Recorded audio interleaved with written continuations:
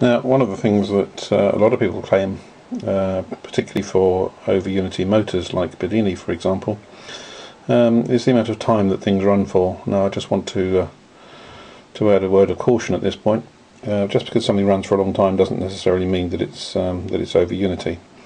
Just because something charges the battery doesn't mean it's Overunity. You actually have to prove the power in, the power out, and the time has to make some sense over and above what you would normally expect. So, for example, for my little motor, which is lurking around here somewhere, it's not running. Well, I suppose I could make it run, couldn't I, just for fun? Let's just see if it still goes. It's not very happy today. Oh, it's running backwards. Something's moved, that's why.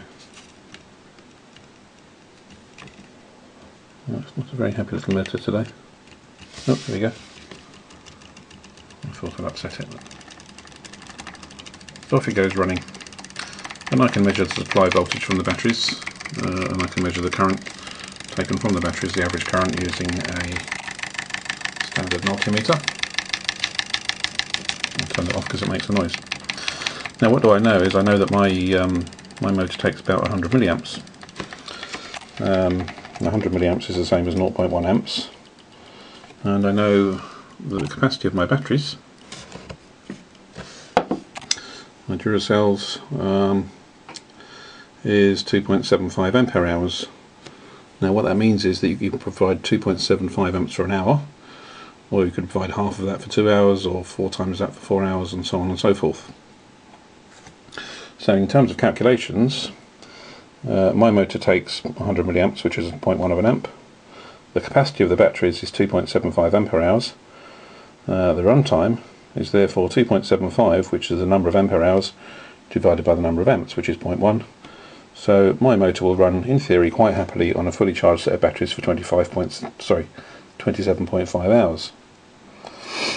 Now, if I use this battery to charge another battery, which is completely empty and completely dead, and I can run for significantly longer than that, then I think I've got some evidence for suggesting Overunity.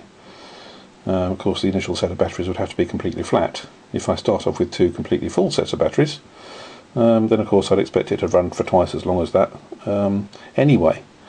So I could run on my first set of batteries for a couple of hours, and then I could swap it over and run on my second set of batteries for a couple of hours. And the total amount of run time with 2 sets of batteries would expected to be 27.5 times 2, which is what, 55 hours or thereabouts.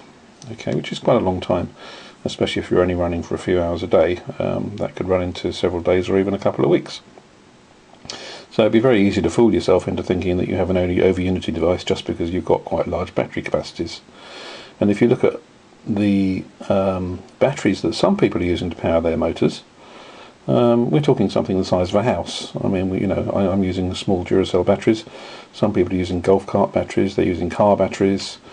If you look at some of the banks of batteries that Bedini himself uses in his experiments, I mean, massive numbers of batteries, huge amounts of capacity, and it must be very, very difficult to run the motors for a sufficient length of time to prove that the motor is actually running longer than you would normally expect to run on those batteries.